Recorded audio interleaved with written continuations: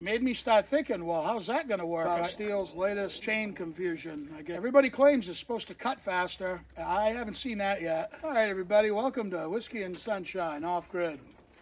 Today we're going to talk a little bit about Stihl's latest chain confusion, I guess you could call it, with their mid-size saws. They decided at some point to redesign the chain that they have been using on their, we'll say, 50 to 60 size saws. They've been basically the same for a long time, and I don't know if people watching our videos, if you have, you may remember that I'm a recent Stihl convert. I've only switched over to them in the last 10 years or so. Before this, I always ran Husqvarna and Jones Red.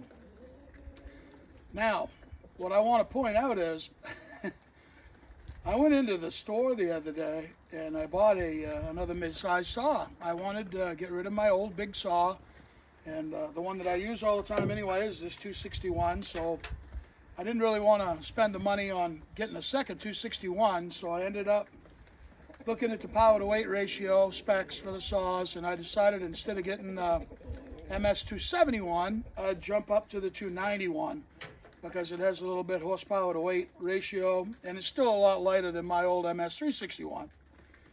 And at the time, another big feature was going to be that the bars and chains would all interchange with the MS 261 that I've already had for several years, which is a great saw. I've had no problems with it, no problems with chains, no problems with bars, no problems with anything really.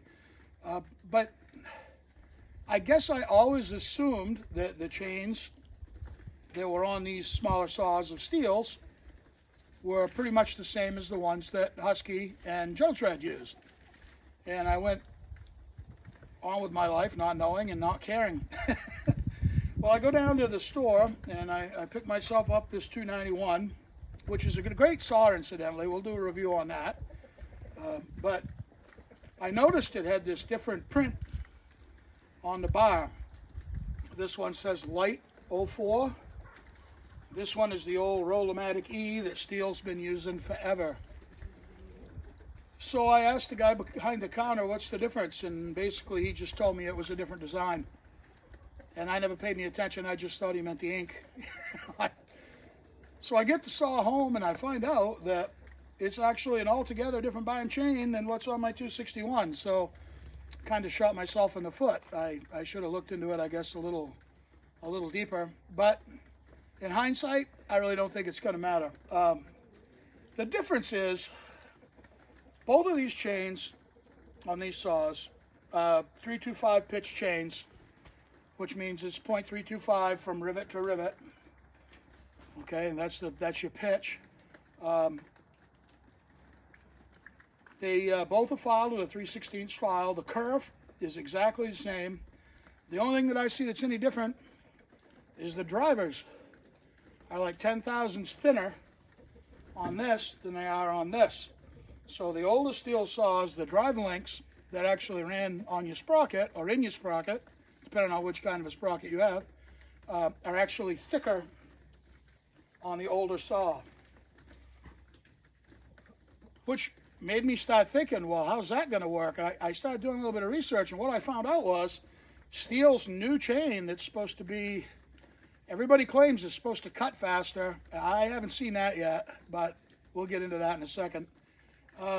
Really, it's almost the identical chain that Husqvarna and Jones Red have been running for years, because they also run that thin driver. So there's really no difference between that and the chains that I've been running.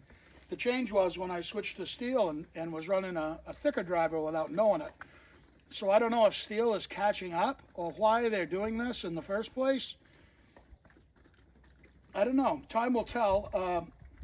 Doing a little bit of research on it, I did find out that it has enabled them to make a bar that's actually thinner and lighter.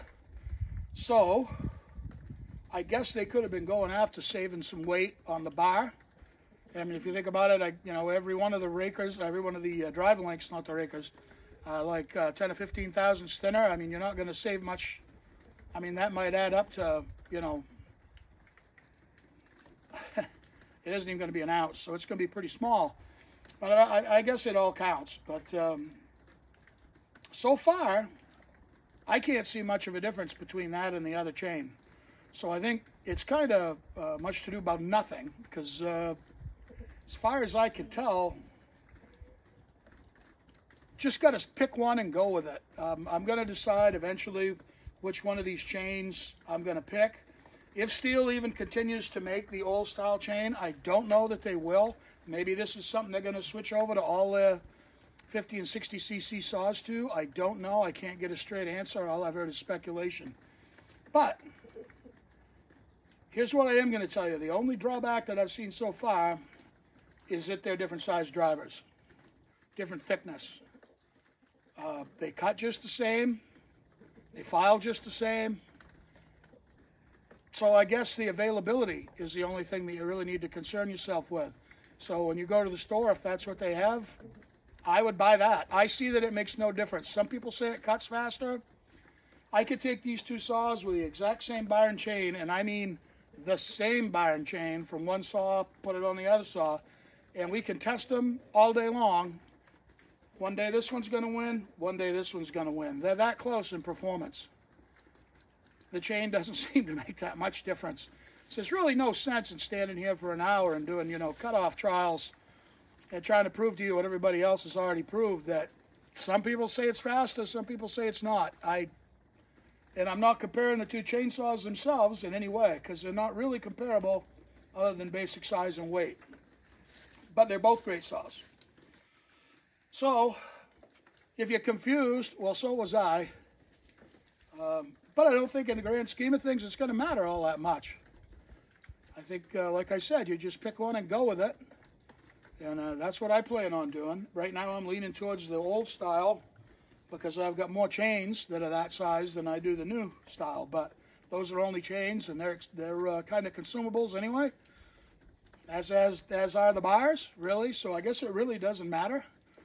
But it's confusing, and I kind of wish that they'd do a better job of explaining to people what the difference actually is without letting YouTube do that work for them, because, boy, somebody that really doesn't have any idea about even what a drive link is going to be awfully confused.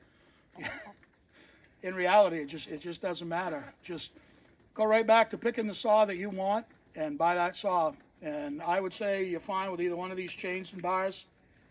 Doesn't make any difference to me, and I run one quite a bit. I don't know, your mileage may vary, but those are my thoughts on it. Thanks for watching, and if you like our content, like and subscribe. If you're looking for more information on Stihl chainsaws, check out this next video.